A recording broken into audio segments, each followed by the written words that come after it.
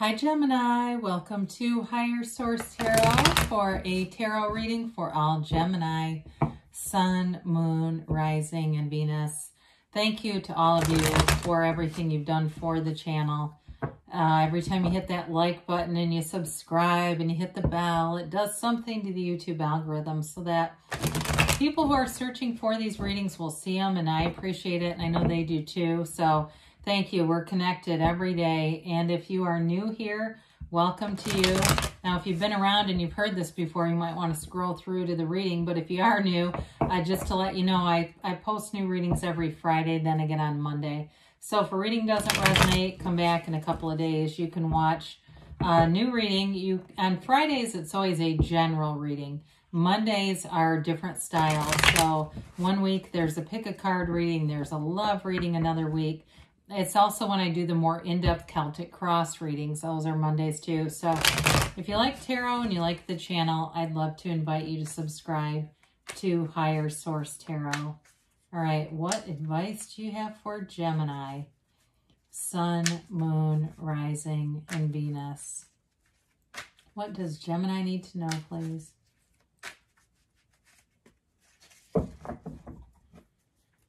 All right, let's begin here with the tarot reading, and then we'll have an Angel Answers Oracle card reading too. You've got here the Page of Pentacles, Judgment, Knight of Wands, Two of Wands, Ten of Swords, Two of Cups, King of Wands. I saw them together there, and Strength. Well, you definitely have something here in terms of moving forward, building, expanding. There's a lot of expansion with these wands here. In terms of a relationship too, if you've been waiting on somebody, I definitely see that moving forward. The only thing I think with that Ten of Swords, I think that's here making sure that you get enough rest.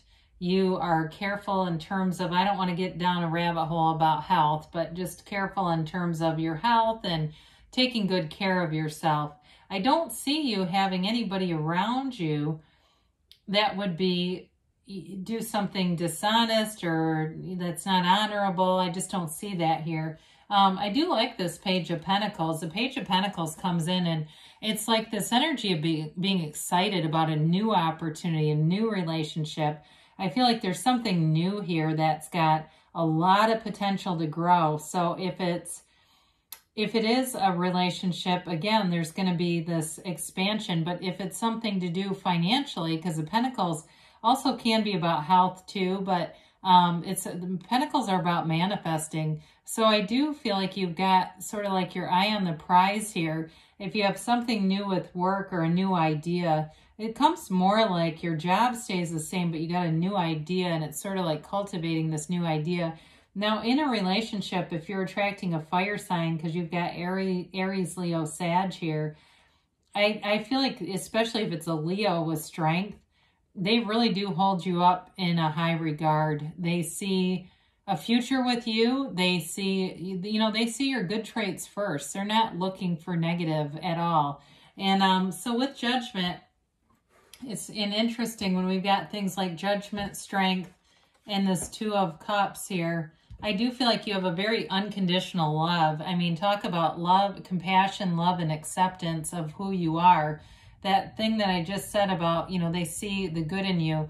I can't say it any louder and clearer than this. I mean, for sure, this is a lot of compassion here. Archangel Gabriel, and it's all about leaving behind limitations. Anything that either you or somebody else in past relationships experienced. I feel like you've gotten growth out of that. It's not about bringing old baggage behind you. It's like leaving it behind, right? And so with the Judgment card too, it's having that perspective that you get from life experiences so that you become less judgmental and you become more understanding of people. It's a renewal for sure, and it's self-mastery, and that's really why we're here. It's really fully understanding yourself. I feel like whoever you're involved with, I was going to say engaged, and maybe there is an engagement here, but whoever you're involved with, I feel like you both have it though. This whole idea of self-mastery and really knowing who you are and being able to be a partner. Because when you don't know who you are, I mean, my God, what kind of a partner is that? So with the Knight of Wands, I don't see this as that in and out energy that sometimes we tend to be prone to. Knights have good intentions. I feel more like it's an exciting energy. It's all about initiation. It's about, you know, beginning something new and moving forward very quickly with it. So again, with a job situation, if you have an idea for a side thing, whether it's selling something online, again, it feels online. There's so much money. I won't get into this too far, but my kids had a teacher who was our state teacher of the year, who ended up starting a company. He's a math teacher, like a incredible math teacher. And anyway, he had said he went down to work teaching part-time just because he still likes to teach. But he said the kind of money you can make online, it trumps anything you can do in a business. He's like, it's unlimited. And that's what I feel like you're accessing here. It's some kind of a good idea. It's going to have a lot more potential than you might even realize. And I feel like it gives you this enthusiasm. So the Two of Wands here is all about growth and enterprise. It really is a card of taking inventory, and in a relationship, you've got two twos here. So I feel like it is that energy of multiplying, the love grows, but it's making plans for the future. And so with this too, you know, he holds the world in his hand, but he has a desire for a bigger world. It's you being a visionary. So you may be doing things like vision boards and, you know, really seeing things in that first person reality, kind of like how Neville Goddard taught, bringing in all the tones of reality as if it's already here, because your feelings are the secret to it all. Feeling like you already have it. The Magician teaches us that too, the card of the Magician. Fake it till you make it. It's that feeling of already having it, and that's what brings it around. So we talked a little bit about the Ten of Swords. If you've been under the weather, this can be a completion too, where you're starting a new cycle.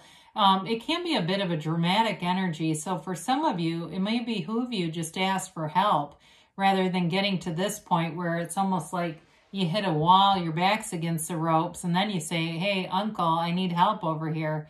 Uncle as in let go, not like as in your biological uncle, not like that. But anyway, with this though, it is a card I feel like in this energy or in this reading of just making sure you're not getting too depleted, whether it's energetically, physically, however that resonates with you. So drink your water, stay hydrated, eat the right foods for you, rest, all that good stuff so that we don't end up here.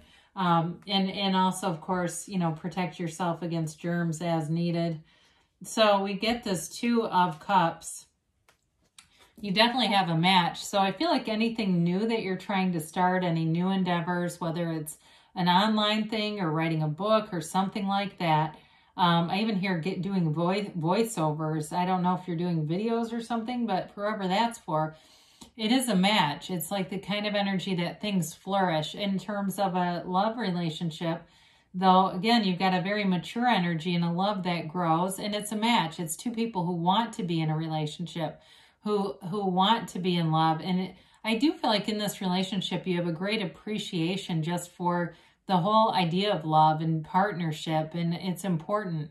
And so you got a match here for sure. And I do feel like there's passion too. There's romantic energy here as well. So there's real love, but then there's that enthusiastic part that all these wands bring in. So especially the King of Wands, if you're leading any kind of a group, you'll do great at this. He's a real leader, and it is an energy of being very charismatic. So you may find that in conversations, you may hear later people who have interacted with you really like you. You know, they tell people there's something about your personality. They just really enjoyed it.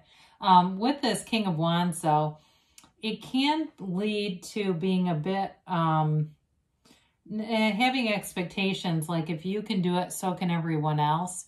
So I feel like you inspire other people around you, but you may not have as much patience for those people who don't take action, because this is an action taker's card. It's all about doing, and it's using, but it gets dividends. You know, thoughts become things. Your actions are a part of it though, right? So we got to do something here. So again, I do feel like it may create a little bit of, if you have people around you who just aren't in this kind of energy where you kind of go, you know, like you can do it too, let's go. So with the Strength card here, it is that conquering spirit for sure, but she does it in a way, she controls things through love and compassion.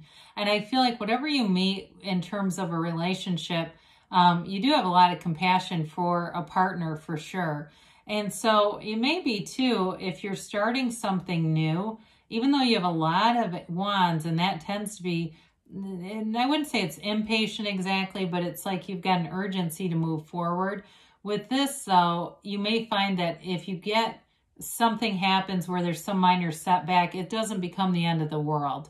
Like you can, in this kind of energy, you can kind of go with the flow a little bit better because you have more patience here. And you also, like I said, you know who you are. And so you know where you're going. There's no like uncertainty here. It's like any situation you encounter, you'll find the solution to it no matter what it is. So you've got a really nice energy here. And of course, she has that infinity symbol as her crown, much like the magician. We like to see that. It's infinite abundance. It's all available to you, Gemini.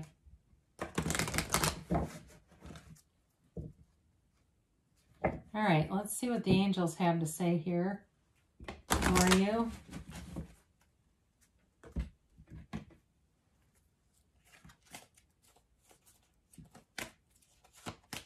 All right, and a yes, no, maybe.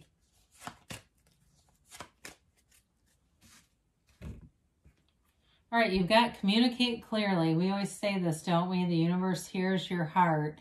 Your heart whispers the truth. So even if you speak words out, if your heart says something else, your heart will prevail, much like the Strength card.